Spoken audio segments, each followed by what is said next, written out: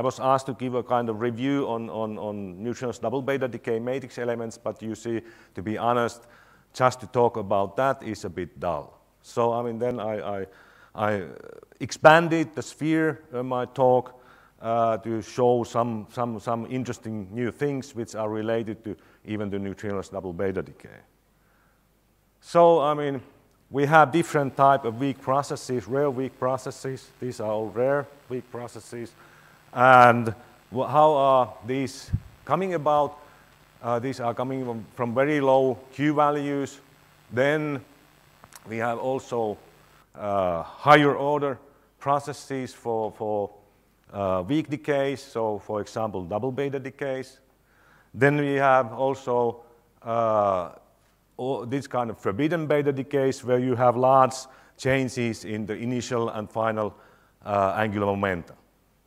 So this is a recent review on all these aspects which I'm talking about, also going beyond actually the neutrino-nucleus scattering, charge exchange reactions, and so on. So I urge you to take a look at this review. It has something like 750 references. So I mean, it is one of the world records, I think, in that sense. So we have this problem which Kai mentioned already, this problem of the axial vector coupling and this effective value. And we have several, this comes about everywhere. So I mean, we have it appearing in studies of rare beta decays, but also in neutrino physics, double beta decays, muon capture, neutrino-nucleus, low energy neutrino-nucleus scattering is one of these instances. Then in processes in astrophysics, again, beta decays, neutrino-nucleus interactions, and so on. So it is very ubiquitous. Everywhere you somehow collide with this kind of problem. So, so how is this effective value coming about? So at the quark level, everything is fine, very well defined. So you have this value of unity. Then this is already a harsh step here. If you think about, for example, free neutron and its decay, you can determine from that half-life the free value 1.27 of this axial coupling. Then if you go to nuclei, you have effective nucleon current there, and there you again somehow have this problem, especially here you have the problem of this effective value of the axial coupling. I mean, for vector coupling you have this conserved vector current hypothesis which protects its value in principle, but this axial coupling is not protected by that strict law. And now to answer Horst Lenske's question, why should we consider this kind of effective value of GA? This comes mostly from lack in nuclear structure calculations. And what are these drawbacks in many of the nuclear structure calculations? I have grouped them in three different bins here. So these are non-nucleonic degrees of freedom, which are not always taken into account, or most time not taken into account. Then something which goes beyond this approximation of just one nucleon decaying. So there can be other nuclei with nucleons which are active actually at the same time. So then we go beyond the so-called impulse approximation, for example, to these two-body currents, which are of interest lately, very much actually. And then these deficiencies in nuclear many-body approaches, missing configurations, missing free-body interactions, and things like that. So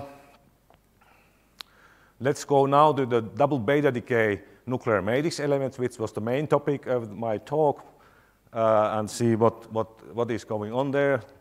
Kai already introduced in a nice way what is happening there. Actually, this is 2 neutrino double beta decay, 116 cadmium. And as Kai mentioned, there is this axial coupling, which is to the 4th power. And it means that it plays a key role actually, especially for experimentalists. It is a pain in the neck actually for experimentalists, because it can be that, I mean, your sensitivities there very much depend now on the value of this coupling here, unfortunately. Then the neutrinoless case is this one here with the exchange of this massive Majorana neutrino with induced lepton number violation here. And again, you have in the game, you have this effective coupling here, but as you can see, it is not the same coupling as here before, because this coupling now refers to processes which are having momentum exchanges in the range of 1 MeV, whereas this process here is actually involving intermediate energies which are of the order of 100 MeV. So you see that there are different scales, in energy scales and momentum scales in these processes. So that's why this I denote in a different way this symbol, which this axial coupling, which is now carrying this memory of this neutrinoless 100 MeV energy scale. So, I mean, this is now how it looks like in theory. The neutrinoless double beta decay nuclear matrix element. It has this front factor here, as already indicated, and then in addition you have also a Fermi matrix element which contributes in a non-negligible way, actually. And as when we kind of review now, Kai already, I mean, somehow reviewed the status of this nuclear matrix element, but this is a very illustrative comparison of these two, I mean, of different aspects here. So these are now very recent calculations, state-of-the-art calculations of the things here. And as you can see, there is the problem here. So, I mean, in terms of half-lives, which is for this effective neutrino mass of 50 milli-electron volt, so you have a large spread of the predicted half-lives by the state-of-the-art, different state-of-the-art theories. So this is a problem. And if you add the GA problem here, in addition, you get an additional uncertainty of 1 order of magnitude. So you have altogether 2 orders of magnitude kind of playground where you can really play around and try to fit your sensitivities of experiments. So I have to say that in that respect, I'm not very kind of envious to these experimentalists who try to figure out, I mean, how the hell, what amount of substance should I buy from the shop, you see, I mean, 1 ton or 10 tons and so on, in order to be able to measure this process. Okay, but this gives you an idea about the difficulties in respect to the nuclear matrix element calculations, also this GA problem. So, I mean, so that is a pain in the neck, or even lower, if we don't sort out this problem. So now, how to determine, how to somehow study the values of these effective couplings here. And this is the traditional way of doing that. So you want to study these neutrinoless double beta decay couplings by going to the zero momentum exchange region like this, and then you involve these beta decays, simple allowed beta decays, and 2 neutrino double beta decay transitions in the 1+ channel here, which is typically denoted by this simple symbol GA. And I don't want to go into details of the nuclear structure models. It doesn't make much sense in this audience, actually for this audience. But we have 3 different types of well-established nuclear structure frameworks which were used to study this GA problem. And what are the targets? The targets are this kind of simple Gamow-Teller transitions, like this kind of cascade here. So you have information about the decay rates, this information you can use, or you have this kind of lateral feeding type of situation. And then you have three cases, only three cases, where you both know the feeding of the beta decays and the rate of double beta decay, 2 neutrino double beta decay. There are only these three cases, but you can use it very effectively actually because these are very, very constrained conditions for the nuclear structure calculation to be able to simultaneously predict the double beta decay and single beta decay branches. So this is a non-trivial problem and has been attacked many times. And this is, I don't want to go into details, this is a kind of summary of these studies, which is a huge number actually. They are rather consistent for the first, because this is a bit surprising, because all these three nuclear approaches are very different in character, in basic philosophy and so on. But we have this kind of pattern which seems to be nuclear mass-dependent structure here. Latest results are coming from ab initio calculations. They are not somehow on the same playground as these calculations, because these ab initio calculations here include the two-body currents in a consistent way, whereas these calculations do not include these two-body currents. So this is a difference which is a very remarkable difference actually between this ab initio and these other approaches. But I mean, we have to sort out, I mean, how to include also these two-body currents to the calculations which are able to attack these higher nuclear masses. So this is the situation at the moment. And then how about all the other intermediate states of the neutrinoless double beta decay? They are not only these 1+ states, but there are a host of different multiples through which you actually go. As in this case of 116 cadmium decay, there are these higher multiples through which you go. And how to study these effective couplings, this is also a bit a problem. So one possibility, again, we are involved in this kind of process where, I mean, you have to go to the low momentum exchange limit, and then you can somehow involve this kind of spectrum shape method, which was mentioned by Kai already, which was used by the Cobra experiments, for example. And there you can try to access the electron spectra of forbidden non-unique beta decays. So what are these forbidden non-unique beta decays? They are here. This is a rather complicated thing. I mean, this is a half-life, beta decay half-life of a nucleus.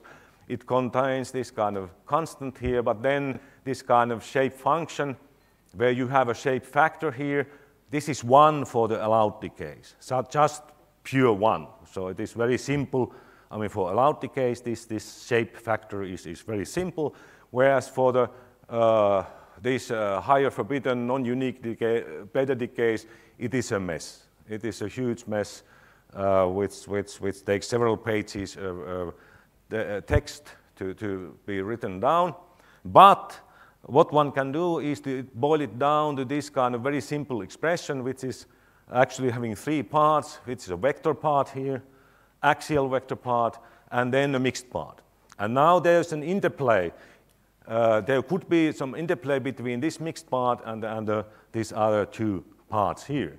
And this is now where this actually appears, this GA somehow sensitivity of this kind of spectra, electron spectra, in the first place. So, I mean, this is 2 examples actually, which are shown here. This is now 94 niobium decay, and you can see this dependence of the value of the axial coupling. This is for vector coupling equals 1, and the same here. This is 98 technetium decay, and again you have this strong sensitivity to the value of effective coupling. So there are other decays which are very interesting actually, and in this place again, I mean, urge experimentalists for measurements of these These are nice cases, you see, very relevant for the axial coupling, but for some other things also maybe, not only this for this purpose, but these are, I very much urge people to measure these things. These are, I mean, we have calculated those using different nuclear models also. There are already measurements going on actually, so Kai was mentioning already this 113 cadmium case. Then there is a measurement of 115 indium in another work here. And then there's this kind of, this is interesting measurement actually by the XO200 collaboration of a spectral shape. It is not depending on GA, but it is very relevant for the reactor antineutrino anomaly. And I don't know if Giorgio is going to mention anything about, okay, he doesn't mention anything about this, but I mean, but still, I mean, this is highly interesting for the reactor neutrinos. So, I mean, then another aspect which is producing very long half-lives is the low Q value decays. And in this case, I mean, we have the famous Catherine experiments, which had lots of exposure recently, so in press and everywhere. So it has this tritium decay where you have approximately 20 kV of Q value, which is a low Q value, because then you can clean the endpoint of the spectrum. The endpoint of the spectrum is the one which is very interesting. There you have the distortion of the spectrum in terms of the neutrino mass. And then you can go one order of magnitude, roughly one order of magnitude lower. And this is the rhenium experiment, which is, I mean, not realized yet, but I mean, was considered already. In principle, so that the figure is this. So I mean, you have these two tritium and rhenium. I mean, these are in scale actually. These spectra here, and you look for distortions in terms of neutrino mass at the end point. And then, I mean, you can try to search for other good candidates, and this is one proposal, actually proposed candidate here, 135 cesium decay, where there were Q value measurements which were in strong tension between each other. We were proposing that long time ago already, but nobody measured it. But it was now there was a recent measurement actually in Jyfultrap, and Tommi Eronen will talk about this on Tuesday. And so this is an appetizer for this very interesting measurement. Please have a look at that on Tuesday. Then I have something about competition between beta and two neutrino double beta decays, which is also quite interesting. We made a recent calculation of these two cases here, 48 calcium double beta decays and beta decays, as also 96 zirconium. These were Shell-Monet calculations. Actually, this was the first time when Shell-Monet calculation was applied to these nuclear decays here. And as you can see, there might be possibility for measurements of these beta decays to the 5+ state, which is now for forbidden unique decay with simple line shape. So, I mean, this is now, I urge again experimentalists to tackle this problem, because in principle you could maybe in the near future make measurements of this kind. So then another aspect which is very much related to neutrinos double beta decay is so-called ordinary muon capture, because now we have accumulating nice new results for partial muon capture rates, and also this kind of strength distributions of muon capture. And what is muon capture? Muon capture is a kind of complementary process where you can take a look at the contents or guts of neutrinos double beta decay. This is a high momentum exchange process, you see, because of the high muon mass, of the order of 100 MeV. It means we are in the ballpark of 100 MeV, in the same ballpark as neutrinous double beta decay. So we can actually study by this process, you see, the value of this axial coupling which relates to neutrinoless double beta decay directly. And also, as a byproduct, we can also study induced currents also, which are also involved in neutrinous double beta decay, like induced pseudoscalar coupling. And this, as I said, I mean, this is kind of electron capture, simple electron capture process, but this electron is very heavy, and then, I mean, involving all these higher order terms in the capture rate. But there are nice new measurements being pursued actually in RCNP Osaka, in J-Park, and also PSI in Switzerland. And the latest one very nice measurement was done actually by RCNP and together with J-Park. And this is the first time they measured this kind of muon capture giant resonance. This is the first time measured giant resonance state in muon capture. And there was also theory computation of this resonance, and the match is almost perfect. So as you can see, so this is published in this physics letters paper, and then there are more calculations and comparisons with nuclear matrix element. This will be discussed by Lotta Jokiniemi on Friday.